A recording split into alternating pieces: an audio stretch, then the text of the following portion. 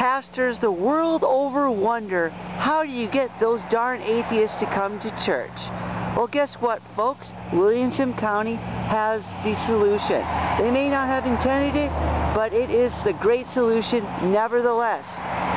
If I've read right, this church here is going to be one of the polling places for the upcoming election in November of 2013. So, guess what? If there's any atheist voters in this ward, they're going to have to come here. And they're going to have to enter the premises. And they're going to be exposed to church propaganda. Now, from what I understand, the Methodist denomination is rather liberal, but still, atheists often don't see those distinctions.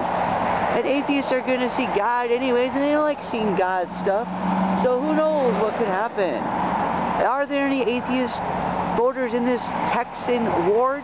That's hard to say. What will they think? Who knows? Maybe the Freedom From Religion Foundation will thus start a picket, a lawsuit, and other such things against Williamson County. Uh-oh! Watch out! Freedom From Religion Foundation may be coming here next.